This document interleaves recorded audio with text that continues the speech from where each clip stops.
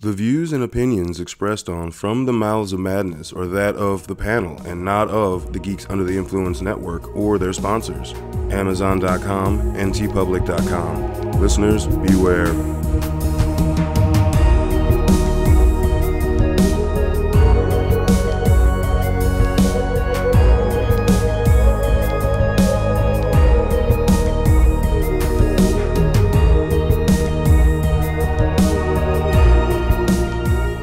Coming straight from the Mouths of Madness, I am one of the hosts, Lowdown. With me, as always, is... F. Honor. What's up, you witch trial motherfuckers? I don't know. Like Satan-worshipping... blood-squirting killers. Soul-sacrificing... Kill bee. That's what, yeah. Killer bee. Yeah. Killers killing each other. Yeah. Yep. Killers be killing Yep. killers. Yeah. There you go. None of that made any sense. We're sorry, but all right. Yeah. So, if you see the movie, it makes sense. Yeah. And the movie we're talking about would be on the chopping block tonight. Would be part 3 of the Fear Street trilogy. It says 1666, but it's like 1666/1994. Yeah. And then the other part of the movie. Yeah. Yeah. And then like the other almost half of the film. And then most of 1994. So this is literally like half and half. Yeah. Roughly. I think it might be a little more towards 94 actually.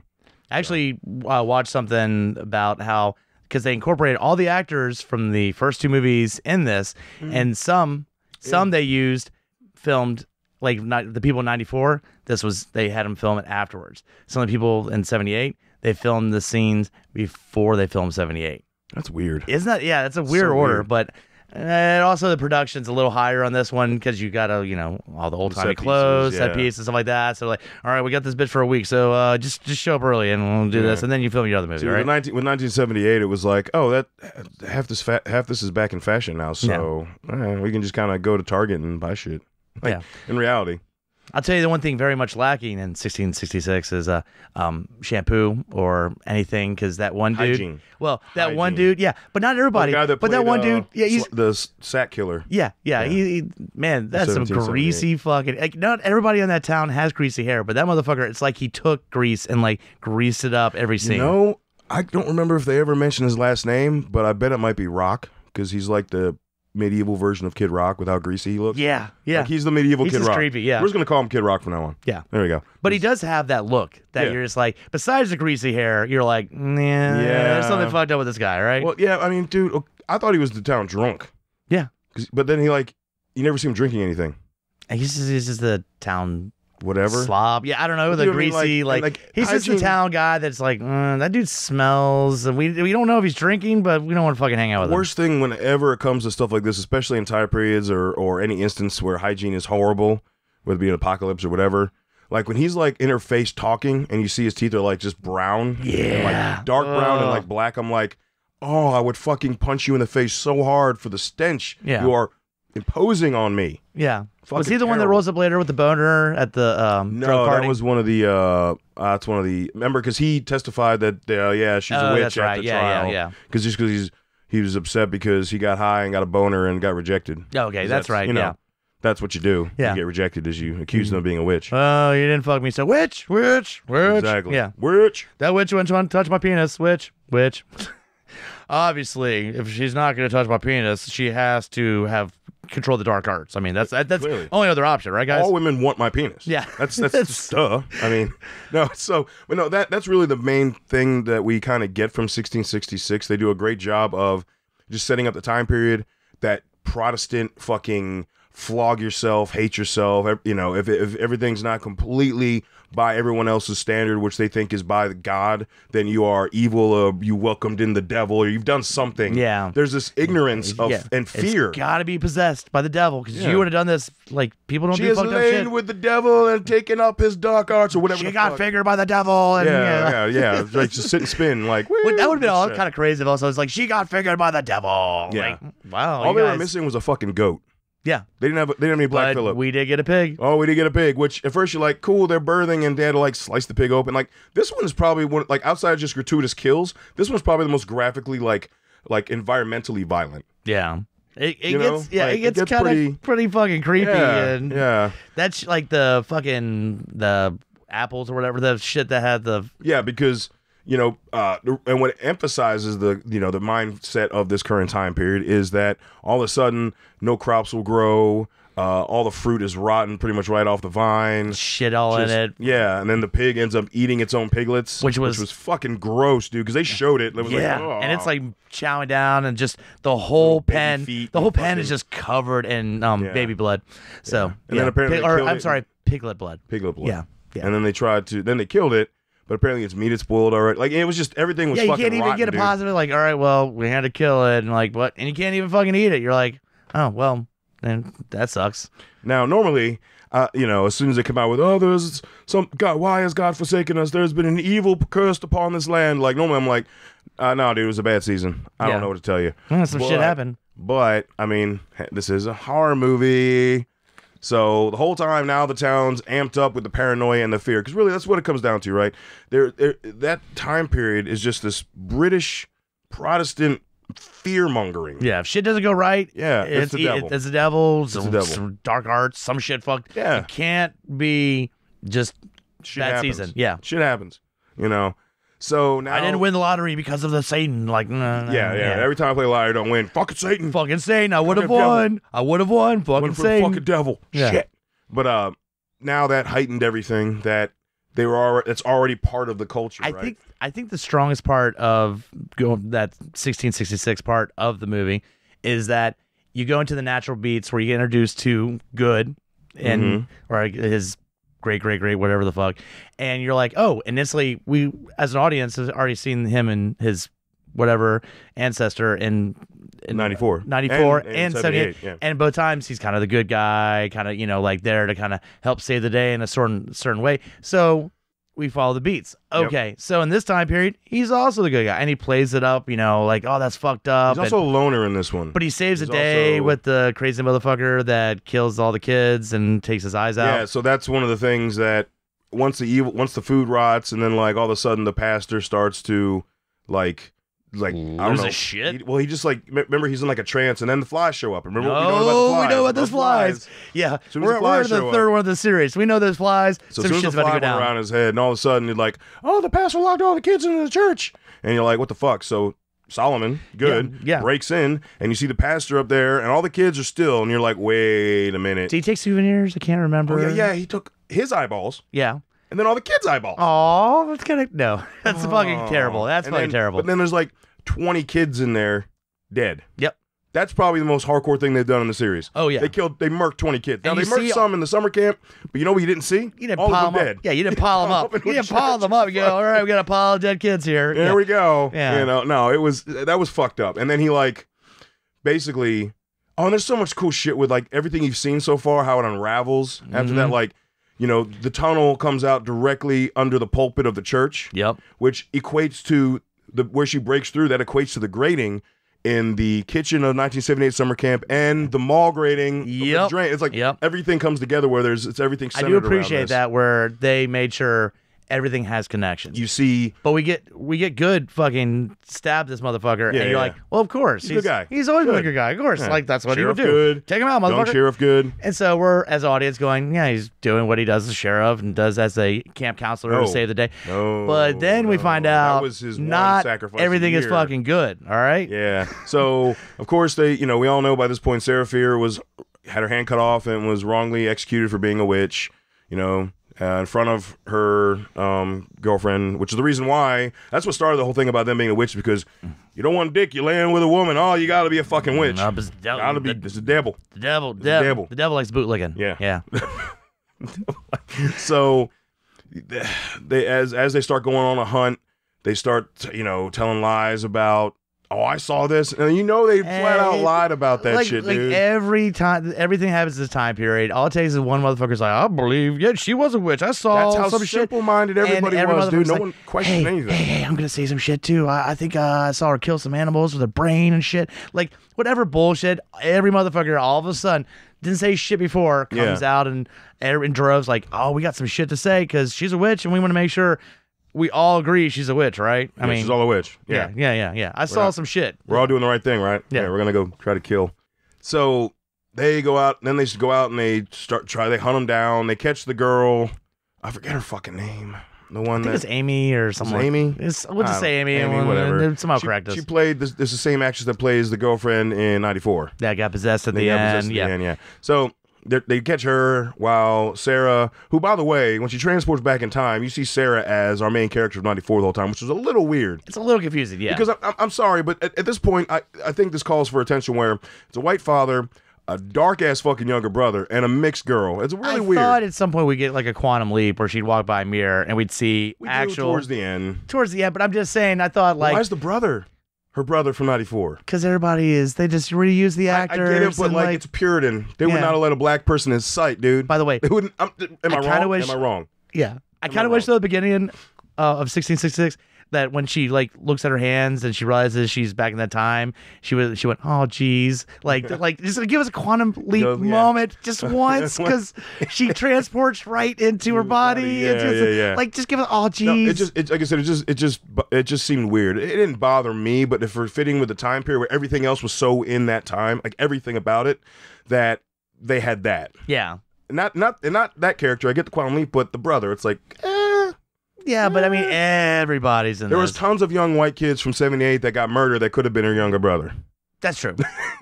and that's all I'm saying. You know, I mean, sometimes people get upset about not having enough representation, but when it comes to a time period... Maybe that's in her vision, her interpretation. She's using her brother. It's her brother, so she uses her brother. You know? Okay. And all right. the fucked up asshole motherfucker, she just heard the story about 78. You never see her real father in 94 either. Nope. No, even in that period, he hightailed it. Bit. Yeah. But that actor was the teacher from Stranger Things. Yep. The science teacher. Yeah. And the AV club leader or whatever. That was kind of cool.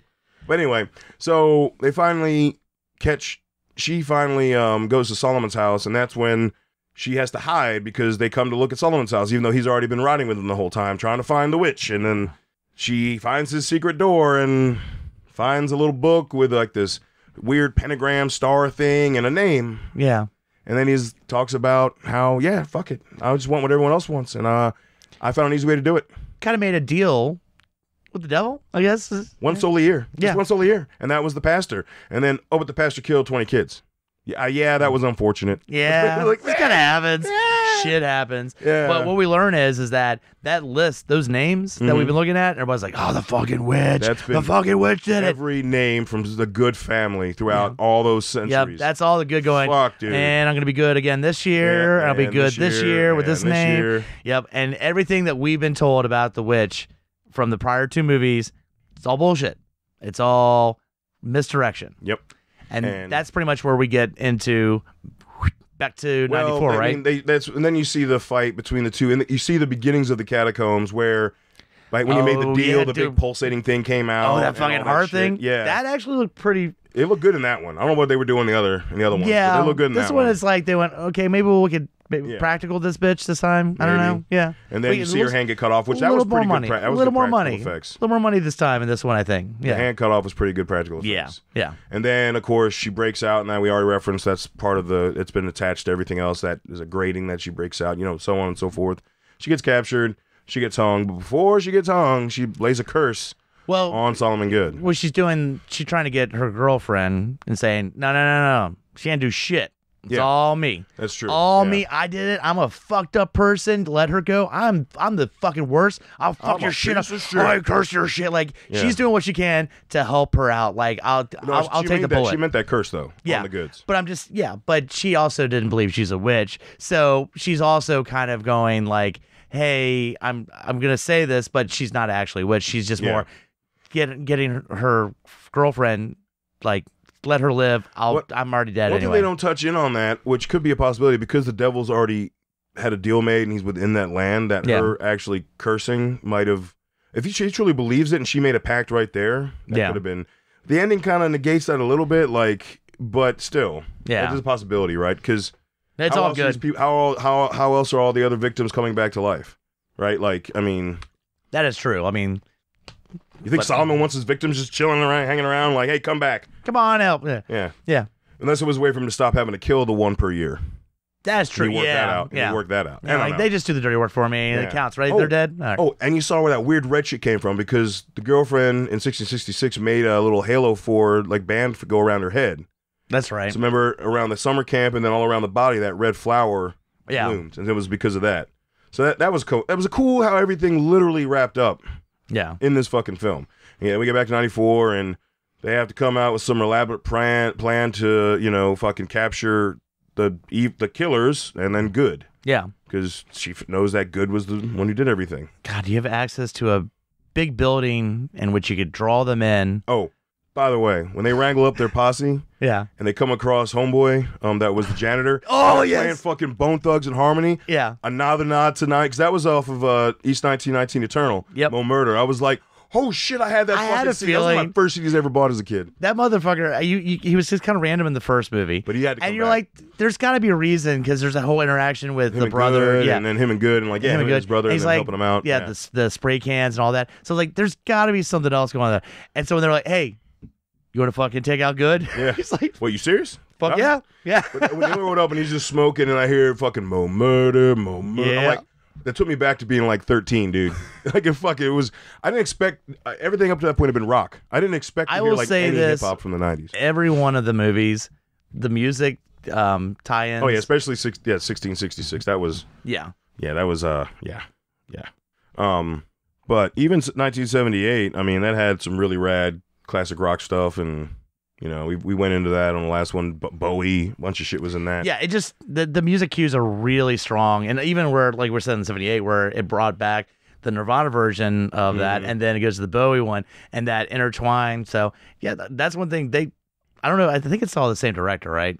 I think it's the same writers and directors across all Okay. of them. Yeah, So- I believe so. I didn't look into that, but I think I did when it first came out because I was curious, and I'm pretty sure they did them all. Like, I think they had everything written at once. So yeah, then basically their idea was, because you know they got our main character's blood back. Like, that's the blood they're after. Yeah. Our main character's blood. So they decide to trap. They're gonna use them all. How are you gonna spread the blood though? Oh, they're gonna dilute it, and then with paint, and then they're gonna fill it with super soakers. They're gonna fill up super soakers, man. which is so 90s, dude. Yeah. So fucking 90s. So then and they're gonna lock them in specific stores. And That's what slam I door love closed. the It's use so of the good. mall where it's just like, Yeah. all right, and gotcha, trap ya. So you put a trail of blood into multiple stores. The killers come. Not all of them though. We're still missing 2. Yeah. Little Kid and Ruby Lane, but the other 4, they come in, they get in the store, close the gate, they're locked in, right? And then there's 2 killers left. Solomon Good shows up. Well, no, first, remember 2 other cops got killed, security guards in the mall got killed first before they locked him up. Yep. Remember? But then Solomon shows up, and the Ziggy, grown-up Ziggy, ends up having to go out there and, I don't know, douse him like Carrie, because that was a reference to 1978. Right? Yep. And then he's covered in her blood. And why the fuck she isn't sprinting? The fact he could catch her. Yeah, she's just I was like, like, she's like, let take me that, jog. and oh shit, you caught up with me with you being in better shape than I would expect. Come on, man. Run. Yeah, Fucking but now run. he's like, let's just wear all this all over you. And And then they lift the gate, and of course the killers, the thing, okay, they already lifted the gate at that point. Yep. Like, she had plenty of time to run. Yeah. Run. That was annoying. That was a little annoying. Yeah, you just kind of fucked up the plan. Yeah. Because if not, you're like, all right, dead. devour the shit out of this motherfucker. He's fucking dead. Yeah. Anyway, he grabs Ziggy, and then of course covers her in the blood, and then now the killers are after her too. But then they have the wise idea with they still have blood, and they soak each killer, Oh, and then the killers start killing this- each killer. All right, This is all so right. good. Let's just throw this out. Of the entire series, this was the most badass part. Was you have built all these fucking killers up. Now go after each other, and it's your Freddy versus Jason moment. And that, like, literally, like, I'm gonna fucking, use my axe. I'm gonna fucking stab you. Like, you're just trying to kill, but they're just gonna reanimate. That big dude was just throwing people around. Yeah, but but I'm it gave just him saying, time. they all turn into mush, kind Yeah. of, and then that mush gets back together. Well, it gave him time. Yeah. That's what they were trying. But they were trying to give I time. just found that so entertaining. Of just like, all right, let you take you out this way, and they're just fight each other, and like they're all gonna just kill the shit out of each other. Because yeah, and I mean, while that's going on, of course, Solomon runs off. I mean, okay, so after that, it's just like things ensue where they're chasing Good down into the tunnel tunnels, system, yeah. system, and what's her Very face? The deep. girlfriend who's possessed breaks free finally while Yep. in the mall, so she goes down and she attacks our main character, and then when main girl gets away from that, they're at the heart now, the pulsating glob. which of shit. again, I'll say, better, it looked so much better than the prior movie. I mean, and of course Solomon had been there waiting. yep. So he starts fighting her and stabs her, yada yada, and then shit happens, and then she slams her head, the girlfriend's head, who's possessed, really hard, knocks her out, and then I guess it was a cool montage of seeing all the. They flash back and you see all the people that were killed. Yeah. Oh yeah, big yeah. Swoop. That was kind of cool. like you personally, your family is fucking responsible for all these fucking deaths. And then last person being Sarah stabs Nick Good in the fucking eye, and that was rad. That was a good. That looked practical. Yeah. He drops dead. And then all the killers poof. die. And I mean, flies, literally lots of flies. But poof, as Lots in of flies. literally every one of them like pops into fucking flies. Like they lots and lots of flies. Yeah, them all's gonna have some fly problems for a while. Oh god! I'm just saying, you just added about what, I don't know, like 1,000. Yeah. No, it was more. Dude, it was, yeah. It was There's a lot fuck of ton. flies. But right now, them all might need to shut down and get some exterminators in there because there's a shitload of flies. Fine. It was running fine. Yeah. So, right. Then of course the girlfriend gets up. She's not possessed anymore. The bulging thing goes back into the ground. You know, the deal is done. All the names go away and yada yada yada, and everything goes back to what it was before the pact was made in 1666. But when they leave, they go through the trap door, which was, but that she knows about, the main character, because she was Sarah Fear. Yeah, it's the same trap door to the house of Solomon Good, but now Nick Good, and you realize he's living in a fucking mansion in Sunnyvale. Yeah, like I mean, it's a fucking mansion, dude. Yeah, it's good to be good. Yeah, no shit. Yeah, it's good to be good. Oh, sorry. It's good to be king. Yeah. Yeah. Of course, they go outside, and then they look across the street at the neighbor. This is Sunnyvale now, and Sunnyvale has always been blessed. What a bunch of, and they're like... The first fucking scene with Sunnyvale. The dude backs out of his yard, he gets hit by a dump truck. Yep, because he's already being a dickhead and just giving him like the fuck you fucking... guy, dude. Yeah, fuck you, fucking... And then bam. And you're like... Oh, yeah. Oh, that was so satisfying. And then we see just how Shady Side starts to get nice, and Sunnyvale starts going to shit. Yep. The brother... Nick Good's brother denies all plausibility. Like, I didn't know he was into evil shit. Whatever. Fuck you. Yeah, you did. Yeah, you did. You piece of shit. Fucking mansions and shit. Little brother fucking finally meets the cute girl that he's been fucking talking to on Messenger all the time. And when she was like, "Oh yeah, if you want to chat online, here's my handle." I'm like, he's like, "I've already been chatting with you." Yeah. Yeah. You're here. Yeah. You're a person. Yeah. Replacement for my druggy cheerleader girl I wanted to fuck. When they flashed and showed her dead body, that was sweet. The way they showed her fucking Oh, head. yeah. Oh, man. That was cool as shit. The chunks that were left. So, yeah, everything worked out good. Dad said he had a fucking job interview. He'll be home for dinner. Don't cook because he's going to make it. So the family life's getting better. Everything's good for our main characters. It's like the end of Nightmare on Elm Street in a way, where it's just like, I'm not going to drink anymore. Yeah, but not as dramatic because literally someone takes the book. Yeah. So that's a little different. Yeah. But I'm just saying, like, things are, I don't want to drink alcohol. I don't want to do this. Everything's just, the sun's out now. Like, yeah. Now, I will say, I forgot to mention at the final battle, when Nick stabbed her, you thought that's a gut stab. She's fucked. But no, she taped a bunch of books from the bookstore, which were R.L. Stein and Christopher Pike books. Yep. Yeah, so that was pretty cool. Yeah. I love how they incorporate. And maybe we should explain to some of our audience who might not be familiar. Back in the day, there used to be bookstores in a mall. Yes. That was a thing. Yeah. Yeah, not just Books A Million and Barnes & Noble. Wait. Do we also need to explain what a mall is? I didn't even think about that part of it. Yeah, most stores are going away. Yeah. I think there's like only 2 around here now. Yeah, seriously. No, there's 3. Regency, Chesterfield Town Center, and Short Pump Town Center. Yeah, kind of. That's kind of a mall. I don't know. Yeah. Chesterfield's still a mall. Yeah. It's closed. That would be the model mall for this, because I mean, Regency probably have like 4 stores open. God, it looks like fucking terrible. Anyway, you would be able to trap those killers though. You'd have plenty of empty stores to trap them in, right? American Family though. Yeah, that's good. But no, it's like, you didn't just have Barnes and Nobles and Books A Million. You had a fuck ton of other ones. What was the other one? Wasn't there another one that used to be B. open? Dalton. Yeah, that I remember that shit. Yeah. And there was small ones in malls. Yeah, just rolling. Yeah, dude. It was like fucking Radio Shacks and Suncoast. Remember Suncoast videos? Fuck yeah, dude. It's like FYE replaced Suncoast, but now FYE's gone because no one buys physical media anymore. It's a fucking mall store. Yeah, exactly. Anyway, so that's pretty much wraps up. I thought it passed the chopping block. I personally, I didn't want to spoil it. I think it's my favorite one. Yeah, and I at that point when we recorded, I hadn't seen it. I kind of have to agree with you. This one, I think the transition of not staying entirely in 1666, but going, okay, and now you had explanations. They had to wrap it up. And I also think the setup of the first 2 with, again, Good, And then this is all the reveal. other things, the underneath, the red stuff they make a big deal in 78, like all that shit like culminates and wraps up. It was the perfect like slowly giving you just setting up the killers to have to attack each other. That was so good. That was so fucking entertaining. Good, that was. I would say overall the series, there's not a weak one in this. No, I enjoyed all of them. And that's the thing is that there's 3 movies. We picked this last one. I think is the strongest one, but in general, all 3 of them have good kills. They're fun to watch. Yeah, agreed. They're fun. I and this is my second time viewing them all. I enjoyed the second viewing as much as the first viewing. We pointed out some flaws in the very first of 94, but it wasn't. It was more of a nitpicking thing where it did drag for a little bit, but not enough to be a big deal. Like it was still. I still enjoyed watching it the second time. Yeah, it was just the same part, still drug. So, like I said, all in all of them passed the chopping block. We let you know the first 2 did. Now we'll let you know this one did. It was great. So. I recommend if you haven't watched them, get in it, get on it.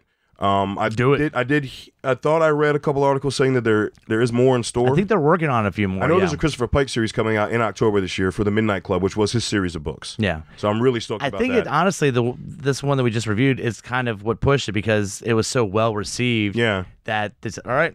Let's do some more. I mean, he's got so many Fear Street books. Yeah.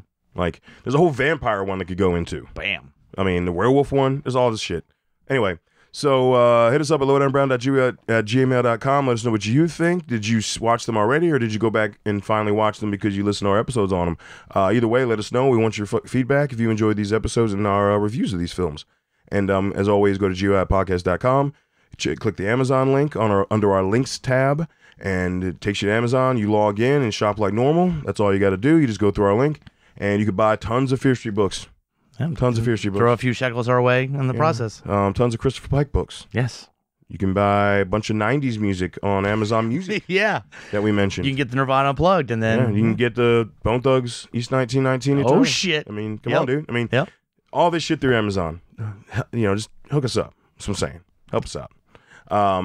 Right next to Amazon on our links page is TeePublic. That's where all the merch is for every show under the GUI network.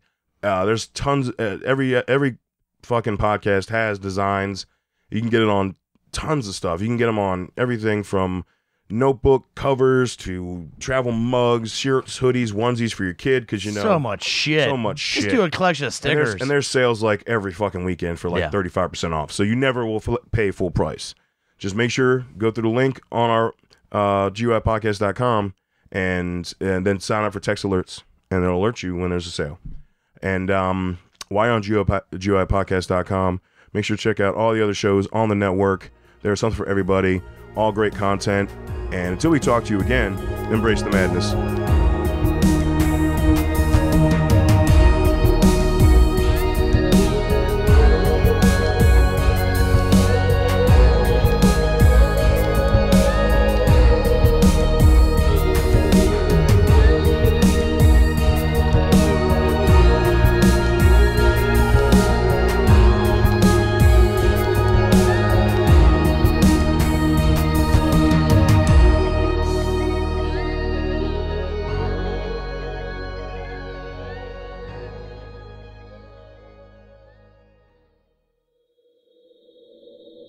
Join us at GUIpodcast.com.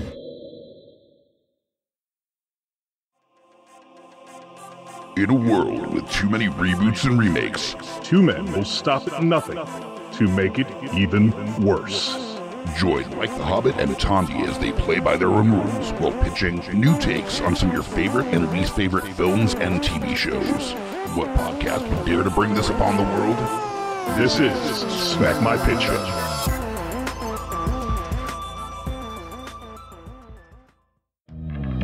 Mike the Hobbit here, Lowdown Brown, inviting you to check out Geek Some of the Influence, a podcast that pairs booze with conversation with good friends. and a little nerd culture. We get a lot of colorful conversation out of our episodes, but it is here for everyone, no gatekeeping. Always level up everything we do. We'll punch up, never punch down. Exactly. So check out Geeks Under the Influence anywhere you get your podcasts and join us or die. Shut the fuck up, Hobbit. Welcome to GUI Nights. GUI Nights. Yeah, I am Lowdown Brown. With me as always, Mike the Hobbit. this is the tangential side of GUI. This is like so many of those other shows that has the after the show bit mixed with a little bit of Baywatch night, so it's a little sexier. It's a little bit after hours. Also while tying it into the previous episode of GUI. So look forward to that too, because this comes out the week after the flagship hour-long episode. So make sure to check out GUI nights, and when you're done, you can Go the fuck home.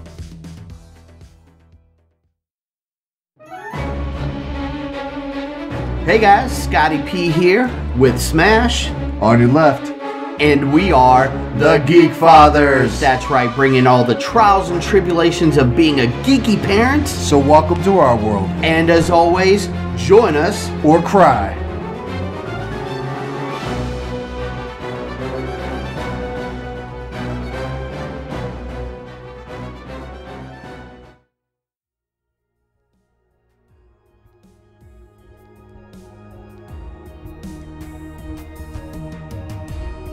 Coming straight from the mouths of madness, I'm Lowdown. I'm FU Hunter. Do you love horror? We fucking do. So this is a podcast dedicated to all things in cinematic horror. We're talking movies, television, composers, special effects artists. We're gonna fucking cover it. So if you love horror, Embrace the madness.